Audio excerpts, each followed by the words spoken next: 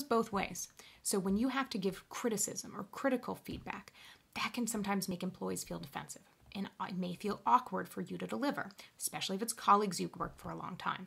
But giving that feedback is just as important to be done on a near term. Again, not waiting for the next one-on-one, or honestly even worse, for a formal performance review, because no one should ever be surprised, and we'll talk about that. But people should be hearing what that feedback is and hear it in a way that is not open to interpretation. Sometimes you may hear the saying of a compliment sandwich, where you say something nice, you say something critical, and you end with a nice piece of bread on the end. So it may be, hey, Ashley, gosh, you've been, really firing all cylinders lately. That being said, this one project, there are probably some tweaks to it, but, I know you tried hard, and so, thank you for doing that.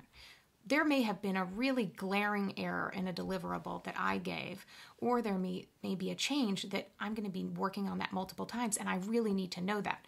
But if you tell me that, I walk away from that conversation thinking, hey, they appreciate what I've done. I certainly don't have an idea about a specific change I should be making. So when I say don't make it open to interpretation, is that employees should understand what that looks like. Oftentimes that might be sitting side by side.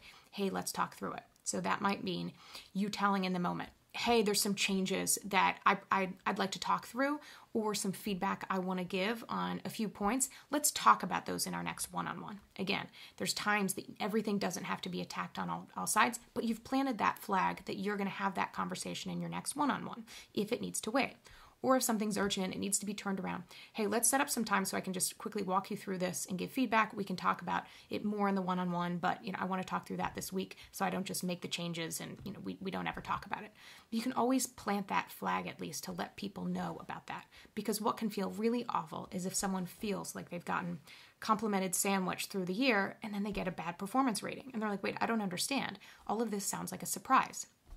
But having that conversation in a respectful way, but also that it is not open to interpretation, so it's clear, can be really impactful for what that employee is going to do in their career, what they're going to do for the business, which is going to reflect on you, and how your relationship can evolve.